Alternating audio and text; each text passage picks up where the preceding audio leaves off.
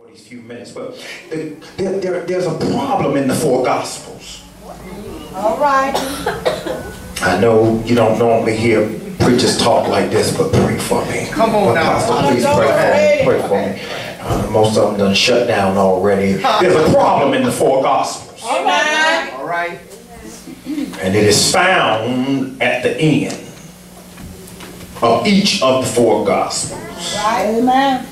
Jesus is crucified and now dead and buried between Thursday and Friday. And the problem is everybody that was left, because the multitude walked off when he said, except ye eat of my body and drink of my flesh, ye have no part with me. They thought he was turning into a cannibal. Amen. And so the multitude, the Bible says, walked off. He's left now with just the 12. And he looks at the 12 and said, will ye leave me also? Amen. And one of them was wise enough to answer him and say, Lord, if we leave you, where are we going to go? That's right. Seeing that you have the words of life. Amen. All of the followers now that were left after the famous Last Supper, which in and of itself is wrong because he had another supper. Amen. I'm going to get in trouble. Go ahead. Help yourself. I got to find people that read all four Gospels. I got some theologians in here who's in school right now. I got some pastors. It was not his last supper. No. We'll save that for Bible study. Amen. All of the true followers are now locked up and hidden away. His death has caused now for their faith and their belief in the ministry of Jesus to stop in its tracks. Just gonna paint a picture real quick. The very thing that had driven them, the very person that had lifted them and healed them, gave them a reason to do something different besides fish, is now gone. It is amazing now when you look at the closing of most of the Gospels that those who served him so diligently and fervently and faithfully have now stopped because Jesus is buried. Amen. We'll get to the resurrection and some, but just let me paint it. Isn't it amazing that we find ourselves at times just like them in the four Gospels? Amen. When it seems like the very God that was our drive and pushed us by his spirit, All right. when it seemed like he's gone, we just stop dead in our tracks. Amen. That's real. When what we need is seeable, we're happy.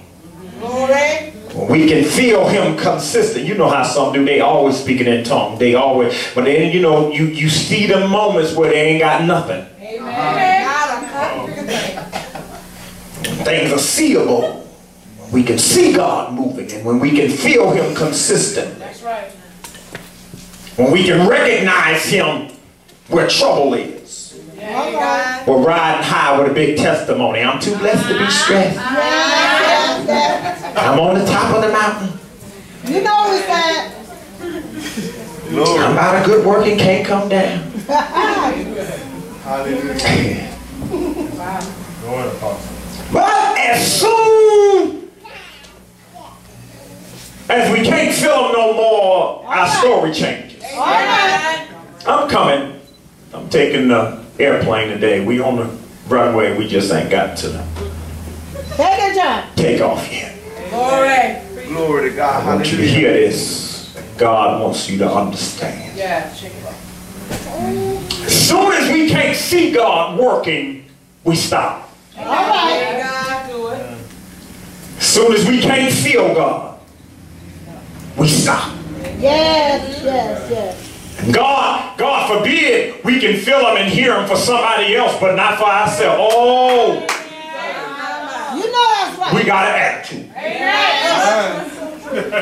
God forbid I pray for you and He move in a second, and when I pray, it's like I can't even sense Him in the room. God forbid I pray for your healing for a family member, or God move for something in your life and He does it, and then when I get on my knees for me, All right. I don't see Him or feel Him move. All right. Jesus. And we get like these disciples in the Gospels. When God seems dead to us, we go and hide away. Oh God, I love you. I guess can't nobody do it but me. You know how we do? We make up reasons why we can't come to church. That's right. That's true. That's right. Amen. That turbulence is something else, but we ain't even took off yet. That's you. I ain't coming because I just can't make it, Pastor. All right. Come on, Shema. Tell it. But we make it to work. Amen. Oh, I'm going to talk about you, disciple. Aren't you a follower? When things ain't feeling right, you hide away. Yes. Amen. Tell it all. Amen. You disappear.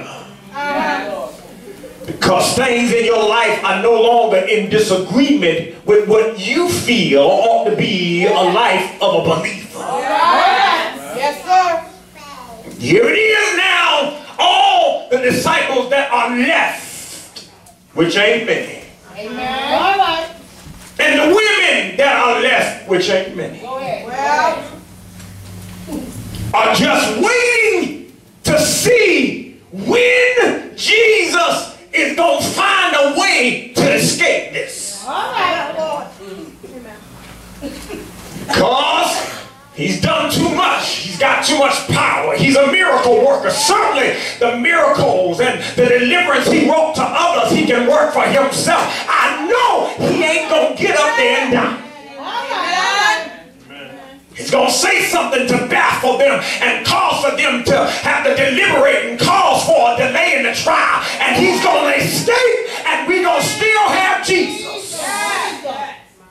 I'm used to seeing Him. I'm used to talking with Him. I'm used to dealing with Him on an everyday basis. But now it looks like He's being taken away from me. The disciples, in a rough way, bless their heart.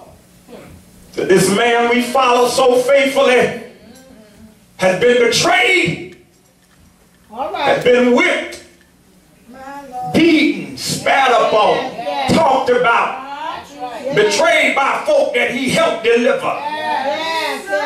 I'm coming for you. And is now in the grave. Amen. It is amazing that we don't see any recording in none four of the Gospels that any of the disciples, save for John, the beloved disciple, at the cross. All right. I'm coming for you. I got some points to make.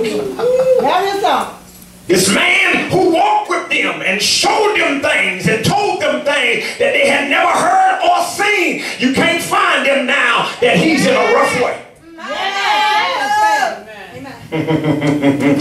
He's hanging on the cross for them. All right. And they don't even show up. They hide. All right. I'm coming. I'm coming. I'm coming. Hallelujah. In time of crisis, I'm just about finished. Right. It is amazing to me how we will quit Yes, we will. and forget everything that God ever told us. Can I bring it home for a few minutes? Yes, sir. And I gotta close and then we leave. Isn't it amazing how they forgot that Jesus talked with them? All right. but it wouldn't end with his death. I can't find a church that reads the Bible. And when he dies, they forget about everything that he said gonna happen after. I'm coming for you. It amazes me now, First Lady, Mother, saints and friends, that when saints get in a crisis and it looks like everything is over, we forget everything God said is going to happen after. In Matthew 26:32, Jesus tells them, I got to die, but after I die, I'm going to get up and meet you in Galilee. Which is where the nice church song came from. You don't get these in recordings and on Verity's Favorite and 2011. You got to get this from the church. They came up with the song, I promise the Lord that I will hold out until. Y'all don't know them old school church song. Till he meets me in Galilee. It is amazing to me that most of us in here, whenever it looks like everything is dead and it looks like it's buried, that we forget that God told us something gonna happen even though. I'm going to talk about you. I'm going to talk about you. Tell somebody. I'm going to help you. Tell somebody, I got to confess. I got to confess. I done forgot some things that God told me when things got bad. Got to bring it home. I knew I'd be a bad guy all over again. I forgot that God promised me he was going to bless me and he was going to promote me and that I would be the head and not the tail. Because when things got rough and it looked like there was no hope and then things died in my life and then things got buried in my life, I said, God, it ain't no way you going to turn this around. And I quit and went here, but God, I need you to know I come back to my senses today. I ain't got a whole church. Maybe I need to play in that key for a couple of minutes. I said, find somebody you can talk to in here and tell them I got to go back and remember what God told me. Lord, you ain't no talking church. Find somebody to minister to in here. I ain't got time for you to find your way out of your flesh into your spirit. Tell somebody I got to go back and remember what God told me. All these moves, come on, see it.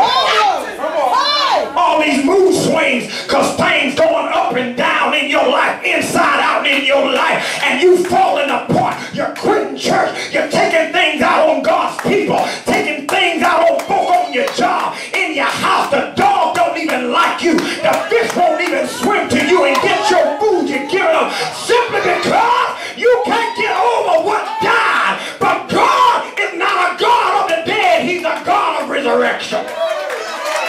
Can't find a church that know how to holler. You must not be serving the God I'm serving. Anybody in here knows that nothing ends with death when it comes to God. Everything is about resurrection. Thank you, Lord. How do you figure? Whew. I'm trying not to get too excited. Because everything in creation is about resurrection. Yes. The seasons resurrect each other one after another. There has been no last summer. Because we getting ready to hit summer again. There is no last fall because we going to hit fall when summer is over. I can't find a church.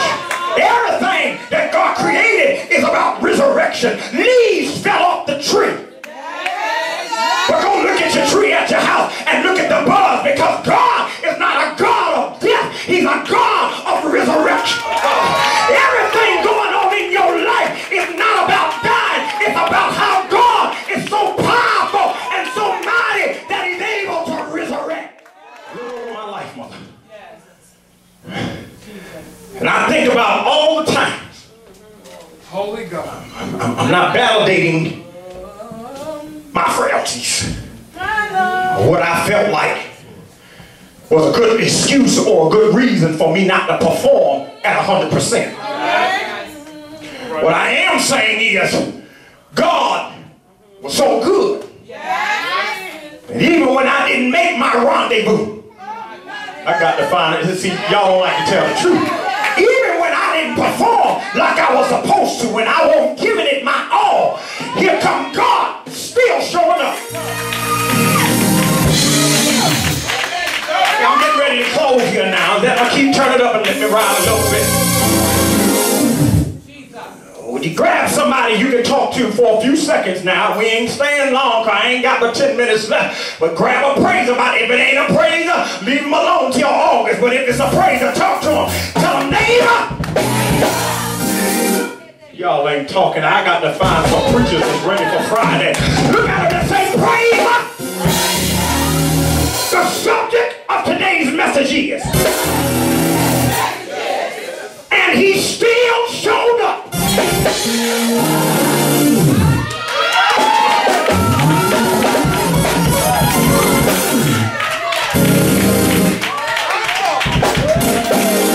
got the wrong praise. Somebody, I got to find some witnesses to run. Find you another praise and say, excuse me. I don't mean to interrupt the praise, but tell them I got to tell you again what the title of the message is, and the name of this message on Easter Sunday is, and he still showed up.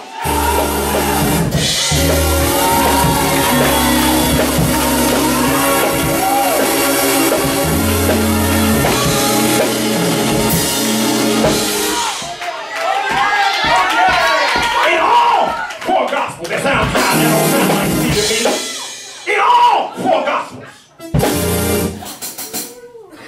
they all record the same thing. I'm there now, just don't keep me, I'll be all right. Says all of the disciples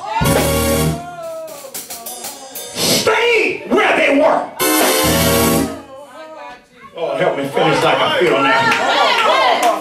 Mary Magdalene is running all over the place, saying he is not dead. Says, but I seen him with my own eye. And I didn't just see him with my eye, but I heard him sing my name. Is there anybody in here that can say, I didn't just see God move, but I heard God?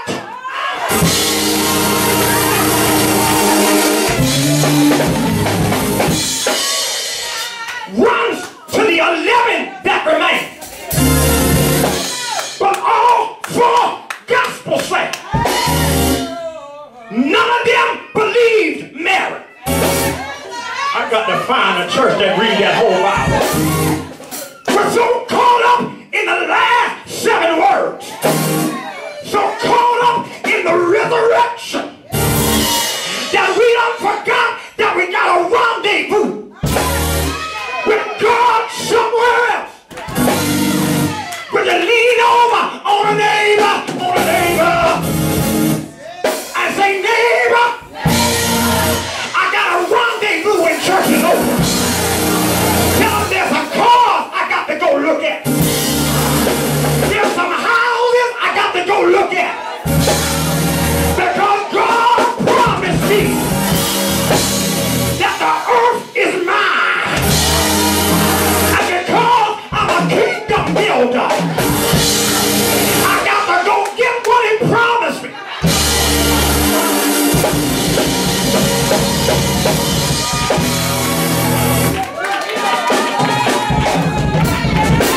Lean over on a neighbor, get me and see, son, I got to ride. Lean over, you pick me up in 5 minutes, I'm coming, but lean over on a neighbor, say, neighbor, you got a rendezvous when church is over. Now, if you know God promised you something, open your mouth and give him your praise.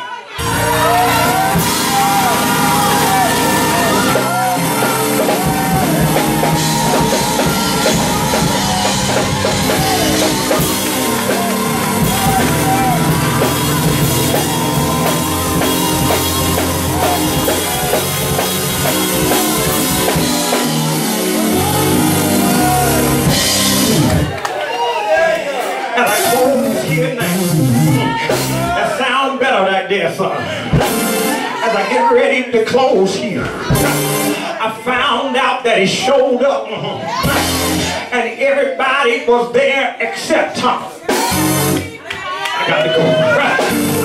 Thomas missed the first show up. When Jesus showed up out of nowhere, they're all sitting in a room crying and falling apart because they still don't believe that God ain't dead. I got to find us a church apostle. I said they're falling apart now, because the one that held them together is now dead and buried according to the news. But here comes another evangelist saying, I seen him with my own eyes, and I heard him call my name, and I came by here to tell you that he wants you to meet him in Galilee. But the Bible says now they do not believe her. So he shows up the road to Emmaus and shows up to two more people and says here again, what are y'all talking about? And they say, you ain't heard what's been going on in Jerusalem. Jesus is dead, and they done buried him in the tomb. And the Bible says he unblocks their eyes, and they begin to recognize that Jesus ain't dead like they thought. The church that know how to celebrate their own Jesus. Look at somebody and tell them God can't be held back.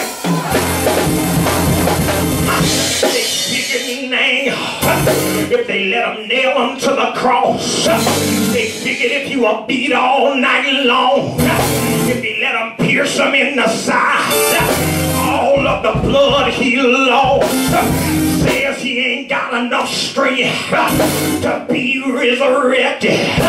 The beating says he ain't got enough strength to come up out of the grave with that beating. He was nailed to the cross. His hands are no longer any good.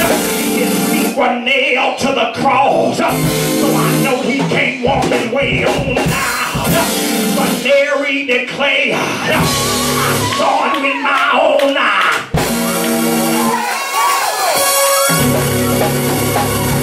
I got 5 minutes left now. Mary said, I saw it with my own eyes. I heard it with my own ears. They show up from the road to Emmaus and said, I got to tell you a living here. We also saw Jesus, and he ain't dead like we thought. But the Bible declares they still didn't believe. Peter gets up and runs to the tomb, looks in the tomb. I got to find me a church, and said, I don't see the body. Maybe somebody stole my Jesus. Maybe somebody kidnapped them in the middle of the night. And he walks up and says, it ain't possible. But he done forgot the word and the promise. I'm on my way to Galilee.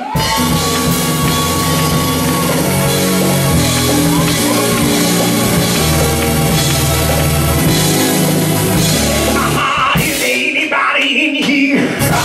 God done gave you a promise. But when it looked like everything was over, when it looked like life was over, when it looked like the job was over, when it looked like the relationship was over, when it looked like the family relation was over, you forgot what God promised. Can't get help when I talk like this. Is there anybody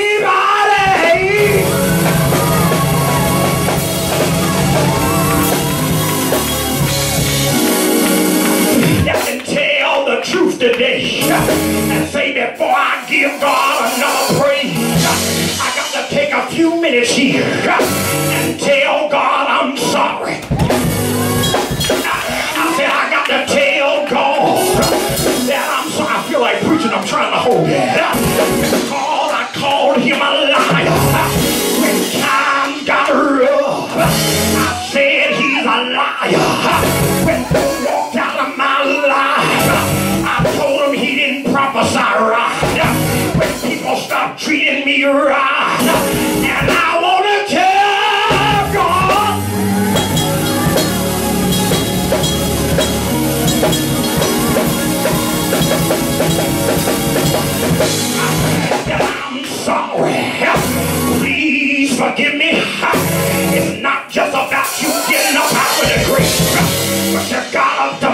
some way.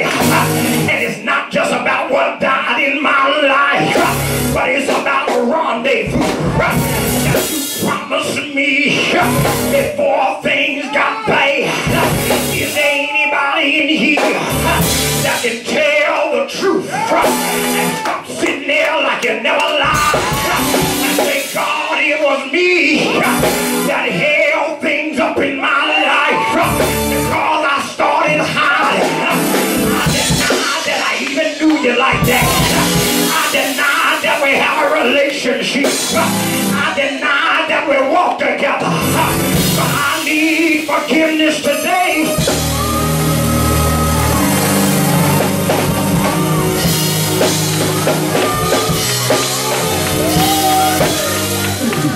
Before I get the car for the kingdom, before I get a house for the kingdom, before I get promotion for the kingdom, I want to tell God that I'm sorry. Before he lifts me up out of the muck and the mire, I want to tell God I'm sorry. I need forgiveness. You held me together when things fell apart, and I still said you ain't gonna do it. You kept me going when I couldn't find nothing else to keep me going, and I still called you a liar. Both walked out on me, and you stayed by my side, and I said it ain't nothing to you, but here I am.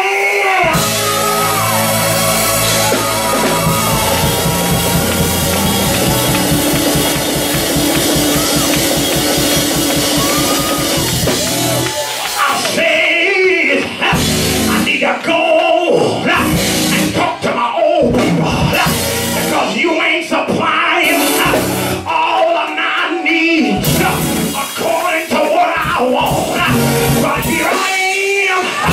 Y'all don't like this here yet. I said here I am. I'm gonna tell God I'm sorry. It does not matter how you see God, but I got a rendezvous before he releases what I've been praying for, before he gives me what I've been shouting for. I want to tell God I need forgiveness.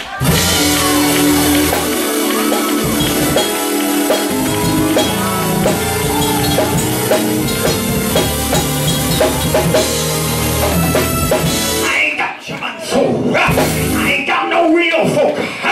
Cause somebody in here need to be on their face already saying, God, it's me. I should have had it by now, but I called you a liar and said you ain't gonna show up. It's me, God, that ought to be running to the altar with tears in my eyes saying, God, forgive me, because when it didn't look like I had a job, you kept me going, kept my lights on, they got cut off, but some way, somehow, they got back on.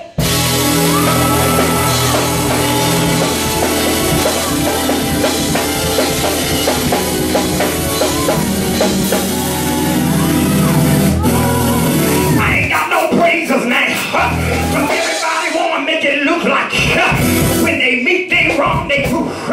They've been walking with God faithfully. They never doubted him for a second. I know you were running and jumping around, but the truth is in